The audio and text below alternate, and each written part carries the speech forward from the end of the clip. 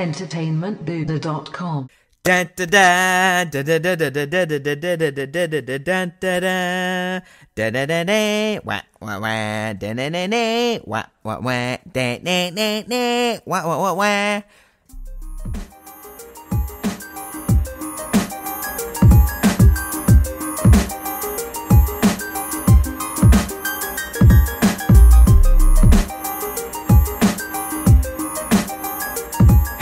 Matt Haywood here from entertainmentbuddha.com, and we're going to do a special episode of Star Wars Time. Why is it special? Well, that's because I'm without my co-host. That's right, Nick, Tricky Nicky. He's out. He's with his princess, a galactic princess that is, on a family vacation. So he's not going to be on the mics tonight for this episode of Star Wars Time. So we're just going to have to see how this is going to go. I've never done this before. Again, I'm doing it by myself, so I'm going to be talking a lot, probably too much. For those of you that have listened and maybe don't like me because of my views on the prequels, you never know. But that's how it's going to go in this episode, special episode of Star Wars Time. So we got a few things to talk about. We got some solo news to talk about, or future solo news. Yes, future solo news. Let that sink in a bit.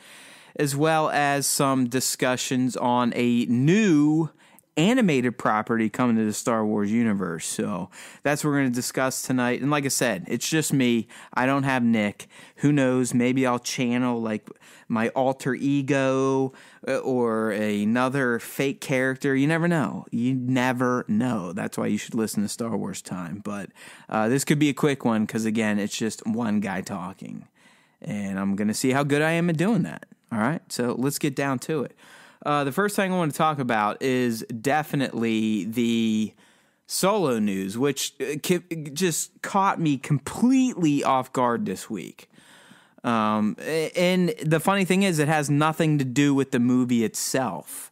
This news is about future uses of the Han Solo character in the Star Wars universe, which, quite frankly, if you're like me, you probably didn't think that was even on the table.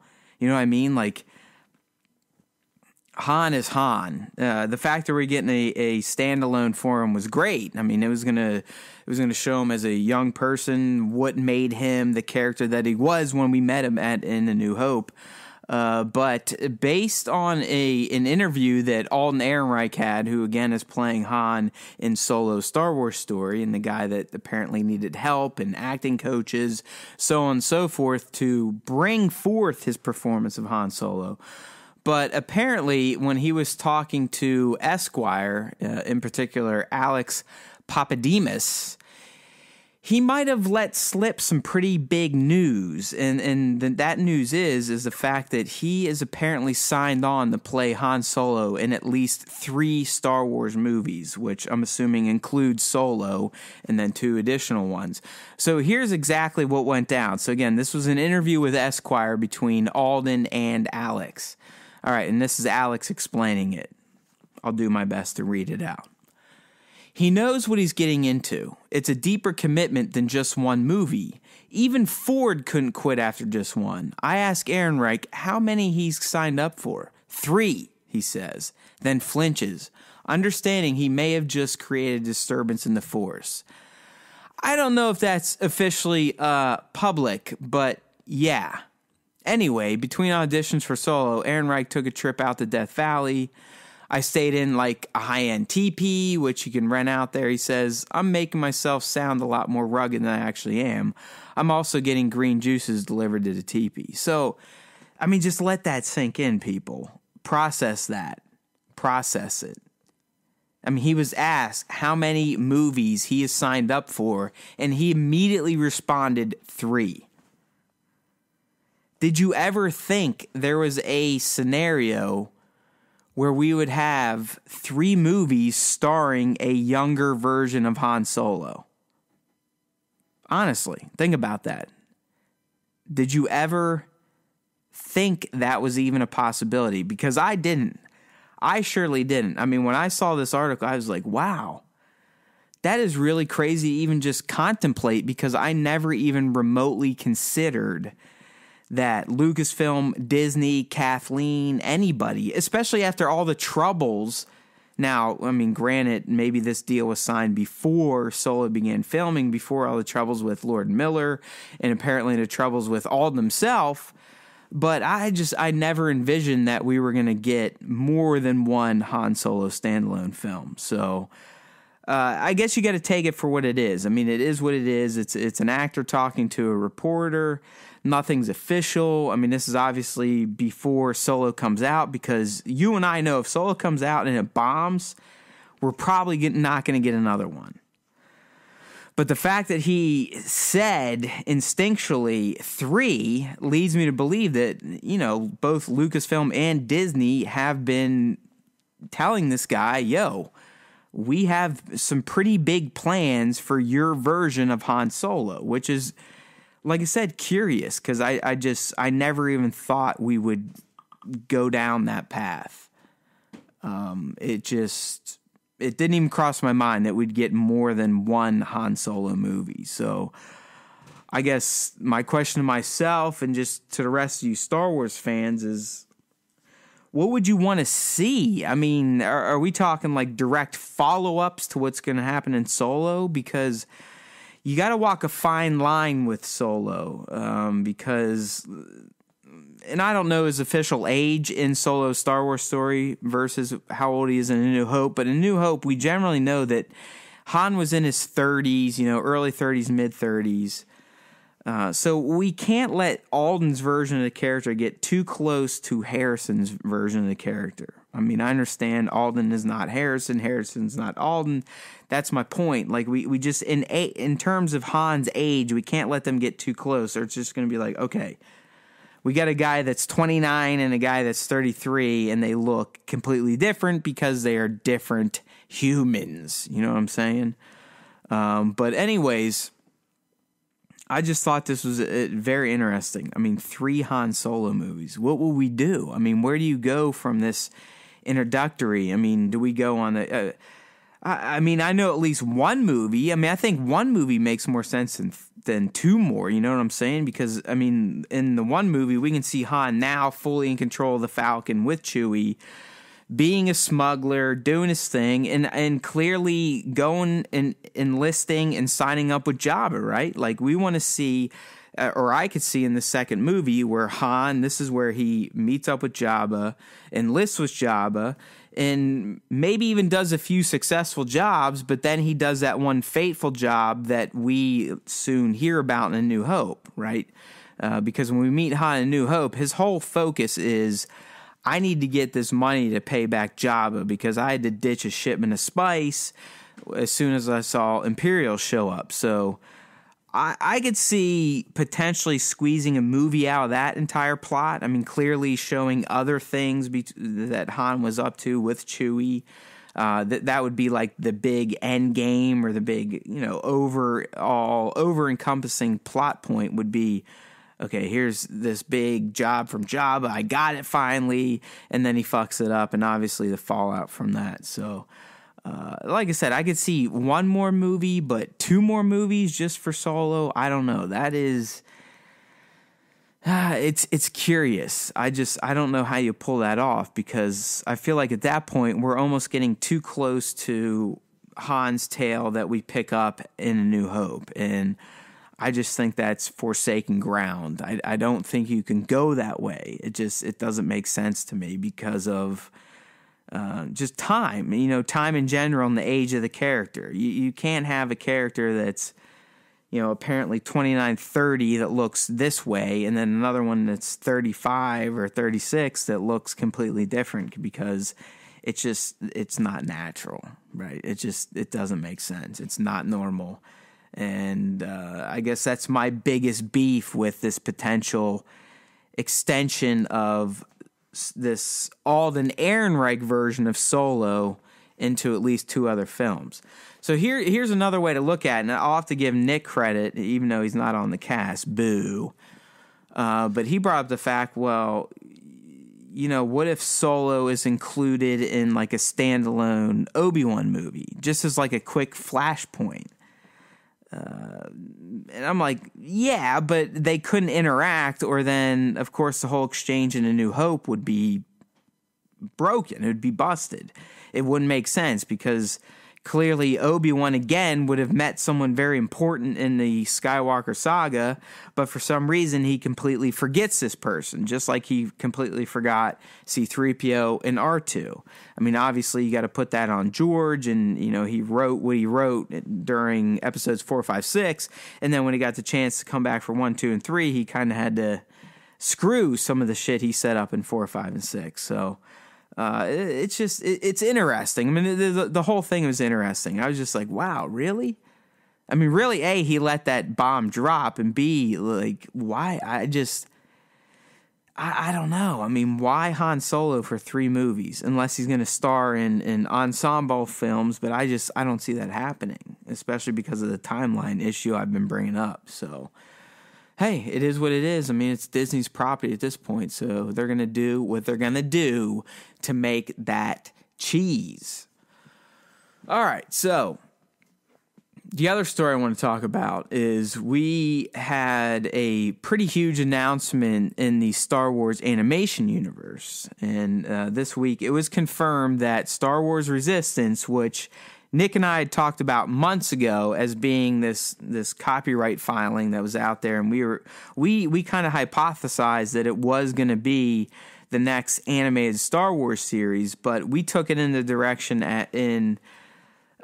this is going to be almost a direct follow-up to Rebels, and we may even see Sabine in it or Ahsoka. But now that we got the official reveal from Disney and Lucasfilm, it doesn't look like that's going to be the case. It is called Star Wars Resistance. That's guaranteed. So we do know that copyright filing was legit, and now we know what it's for. And it's for a new animated series that's going to premiere this fall, actually, this soon already, on the Disney Channel. And then at a later date around the world, it'll show up on Disney XD. But anyway, Star Wars Resistance, what it is, it's not going to be in the same visual style as Star Wars The Clone Wars and Star Wars Rebels. So I don't want to say those were lifelike, but they were fairly, gritty, and yeah, screw it. They were somewhat lifelike. I mean, obviously, if we turned ourselves into CG animated people, that would be what you'd get in Clone Wars and Rebels. But that's not what we're going to get in Resistance. It's actually confirmed to be an anime-style cartoon, which I think is very intriguing for the Star Wars universe, and I think it'll actually look fantastic, to be honest with you. Like I said, it's confirmed. It's going to be coming out this fall. It's another partnership between Lucasfilm and Disney. It's going to be on Disney Channel, and then globally, it'll be on Disney XD. So it's going to follow. It's going to be in the early parts of the Resistance, and which is kind of neat. So we're going to see some stuff that we did not get to see prior to The Force Awakens. So everything in Resistance will be taking place prior to The Force Awakens, which is awesome. I mean, because we're going to get some stuff that we have never seen before and potentially affected the characters that we do end up meeting in 7 and ultimately 8, and then and then clearly in the final in Episode 9. But in general, Star Wars Resistance is going to follow someone named Kazuda Xiono, and that's my interpretation of the spelling.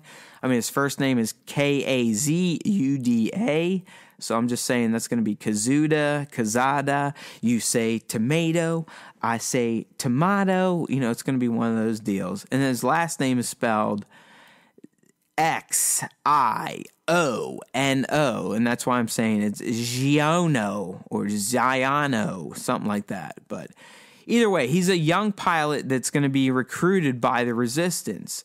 And like I said, it's going to be set prior to the events of The Force Awakens. We're going to get some cameos and appearances by Poe Dameron and Captain Phasma. And yes, they will be voiced by Oscar Isaac and Gwendolyn Christie, respectively, which is pretty sweet. So I think that's cool. I mean, we're going to get this new character thrust into the Star Wars universe. And clearly it's going to be a character that is going to die. Right? I mean, he has to, because we don't see him in The Force Awakens. So we know there's going to be a story there. We know there's going to be an impactful story, in fact. Clearly, this is going to be an important character for Star Wars Resistance, but he's probably going to have a pretty major impact on the Resistance itself as we see it and come to meet it in Star Wars Episode 7, The Force Awakens. And the fact that they're bringing in main characters like Poe and Phasma, I mean, that's huge because that's just going to cement this cartoon's, foothold in the Star Wars canon, as well as its lore, and so on and so forth. So, I mean, it's going to be another Star Wars cartoon that you cannot discount. I know we all like to just look at cartoons and be like, hey, whatever, it's a cartoon, it's stupid, it can't be that good. But I have to tell you, you're fooling yourself. And Nick and I have talked about this ad nauseum. I mean, especially with Star Wars: The Clone Wars. I mean, that is a fantastic series. I've now made it all the way up to season 5. This is my second viewing because I obviously watched it live when it aired back during the early mid to 2000s. And it just has reminded me of like, wow, these are the types of stories that I was yearning for in the prequels, especially Clones and Sith, that we didn't get. And it's sad because these stories do justice to the character of Anakin Skywalker.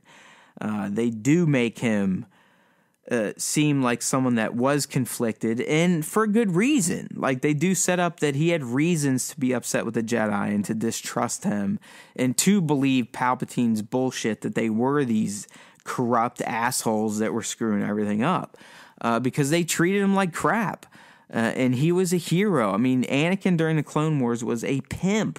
And that's why Obi-Wan talked with so much reverence about him to Luke in A New Hope, even though he was essentially feeding Luke things from his point of view. I mean, that's just how Obi-Wan operates. So, anyways, Star Wars Resistance, I'm all for it, just because I've been a fan of these animated Star Wars shows since they've been coming out. I mean, I even like the Star Wars Clone Wars series that came out that Gennady Tarkovsky did, the guy that did Samurai Jack or whatever. I mean, those were fantastic. And then just going into the Clone Wars, and then obviously Rebels. Rebels was amazing. And I mean, it kills me that it only went 4 seasons because it was a fantastic show.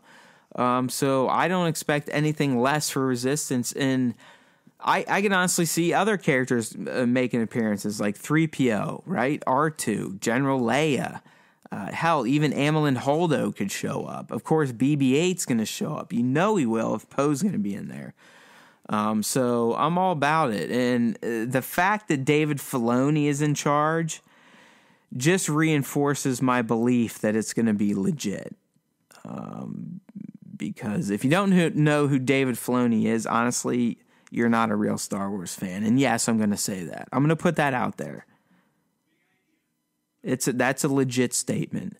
Because Filoni is, at least since these animated projects started showing up, he's one of the most influential Star Wars storytellers out there.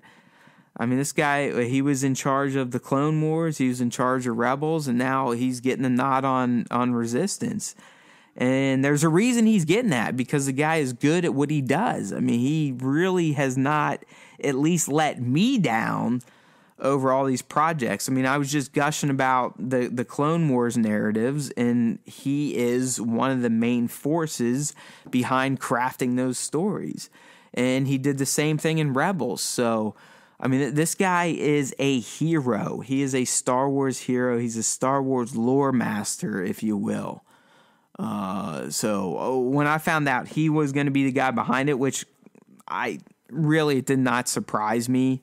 I just kind of needed the confirmation from Disney and Lucasfilm, and we got that. So I'm excited. And like I said, these will be coming out already this fall. So fall of 2018, at least in the United States, these will be showing up this fall on the Disney Channel. And as I said throughout the cast, they will eventually make it worldwide through Disney XD. So that's awesome stuff. Nick and I clearly, we caught on months ago when we had the copyright notice that the Star Wars Resistance was coming around. We wondered if it was going to be a video game, another movie. Was it going to be, Weiss and Benioff's movie, the Game of Thrones duo? Was it related to Rian Johnson's trilogy? And now we finally know. It's going to be an anime Star Wars series, which is brand new. We've never had an anime-style Star Wars series. So I'm super pumped for it. Can't wait to check it out. It'll be dropping this fall. All right, people, like I said, it was just a solo cast this week, so I didn't have anyone to kind of nudge me down some rabbit holes to go on prequel hate fest, and that's why we got things done very quickly, and I would say, 20 minutes or less. So this was a quick episode, but hey, it was still a new episode. You still got some insights into the Star Wars universe from yours truly. That's right, the Hammer of Buddha, Matt, Star Wars Time host number 1. Okay, I'm getting a little full of myself. Either way, I appreciate the listen if you made it through this. It was fun. It was different. It was difficult, slightly difficult, just sitting here trying to spit my own game for, going on almost 21 minutes. But hopefully you got some enjoyment out of it. I appreciate you listening. Make sure to tune in to the Star Wars Time podcast show, which is on the best podcast for Star Wars fans and Pop Culture Geeks Network, which you can find on iTunes, Stitcher, Google Play, Android, RSS, email, whatever. You can get it. Sign up. Just do it. YouTube too. YouTube.com/entertainmentbuddha or just entertainmentbuddha.com. Whatever you got to do, consume it. We appreciate it. We love you. And as always, may the Force be with you.